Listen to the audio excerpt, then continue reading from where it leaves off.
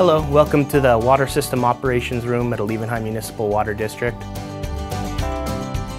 In this video, we're going to share with you about pressure in your home. And right now, I'm going to take you over to our SCADA system, in which we'll show you how we monitor pressure in our system. So here's a pressure screen here on our SCADA system. As you can see here, this monitors throughout the district. Allevenheim has over 400 miles worth of water distribution pipelines in which we're always maintaining the water pressures. Most of the pressure is generated through gravity, but our operators maintain over 100 pressure reducing valves that make sure that the system stays within an acceptable range to your home.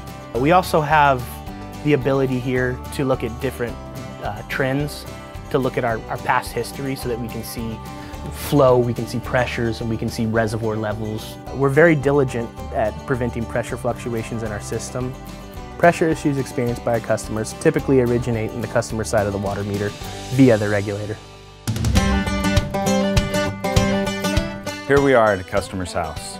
Once the water is delivered to the property, the pressure is controlled by this device, a pressure regulator. Most pressure regulators are found within the garage.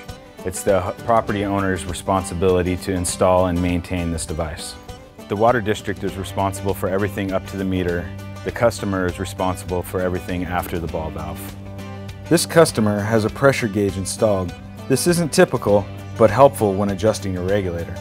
If you're experiencing high or low water pressure, a simple adjustment to the regulator can often fix the problem. The regulator will help keep the pressure inside your home at 45 to 65 psi.